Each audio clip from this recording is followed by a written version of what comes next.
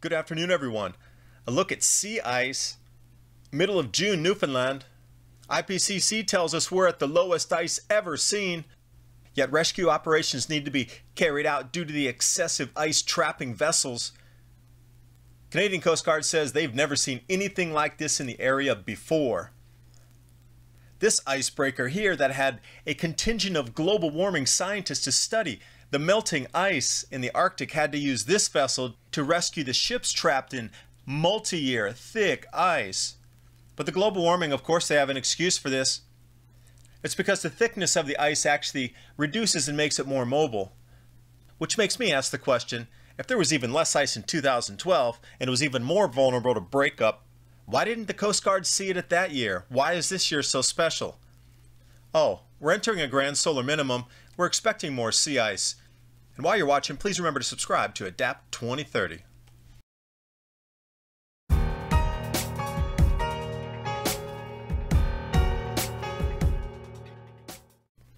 This photo, just taken last week, shows you the amount of sea ice off Newfoundland. Now, we've been told all along that this is one of the lowest ice extents ever, and it might even get ice-free this summer. Yet there's still this much ice out there, and these are the photographs that are coming. All the IPCC predictions and models, they never show you an actual photo, but this is an actual photo of how much sea ice there is in mid-June. Canadian Coast Guard says they've never seen anything like this before. It is completely off the charts unusual. So much so that the ice was thick enough to trap several vessels. One of them sinking, ended up in helicopter rescues, diverted icebreakers to get out there to cut channels for the fishermen that were stuck. Canadian Coast Guard verifies that this ice was more than 2 meters thick, unusually heavy, trapping multiple vessels. Image here for you of the vessels off Newfoundland. Close up. And for a while there during this news feed, they were unable to actually free these vessels, which means extremely heavy ice. They couldn't even tow it out. They were worried about moving the ice around, trying to break through because the hulls of the fishing vessels were so fragile when these 3-meter thick pieces of ice would scrape up against their hulls. And also notice that very little or no ice is left in these areas, usually at this time of the year. But right now, this is what the coastal area is looking like. Sinking vessels. You could do your own research through Google. Fishermen rescued by SAR helicopter. Thick Arctic ice traps fishing vessels and diverts global warming research crew, which was on one of these icebreakers, by the way.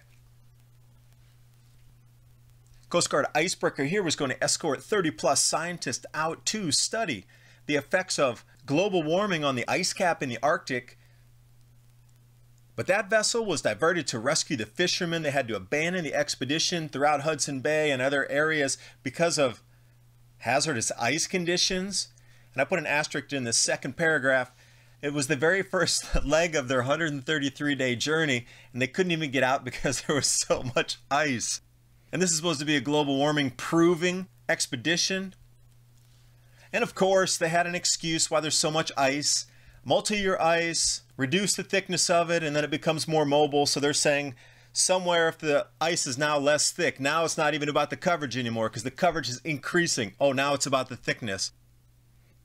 This is an image here of them going through ice this week. That's still how much ice is up there in areas where there shouldn't be ice. Take a look at this, June 18th, 2017.